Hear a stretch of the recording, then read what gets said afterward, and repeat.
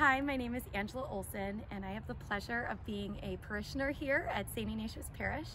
I also have the pleasure of being a mother to two incredible kids that go to St. Ignatius Parish School, and I am the 7th and 8th grade teacher, 8th grade homeroom teacher here, and I also get the opportunity to do a lot with Ignatian spirituality, which means I get to work even closer with the parish staff.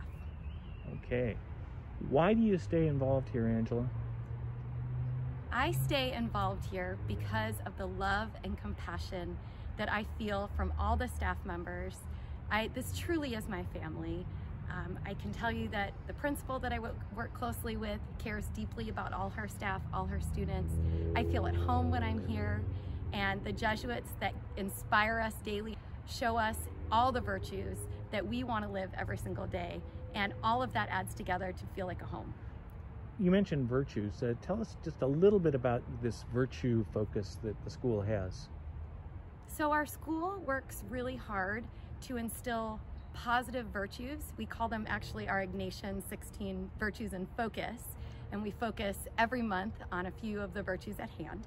And it really is just to instill characteristics that St. Ignatius has written in his spiritual exercises that helps us guide and reflect. Use that reflective piece in Ignatian spirituality for us to just become true and better men and women for others. Lovely, lovely.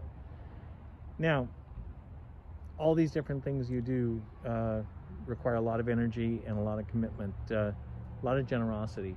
So tell me about who taught you how to be generous. Gosh, so many people have taught me, so many things, opportunities have taught me to be generous in my life. I would say what comes to hand number one is the generosity that I've experienced back towards me, especially from my students. On a daily basis, they give back to me more than I could possibly even attempt to give to them.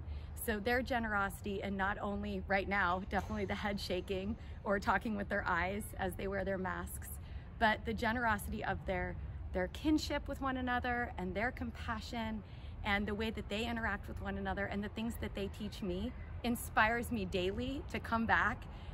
Even in the times that every day is changing, it inspires me through their generosity to give and not count the cost back.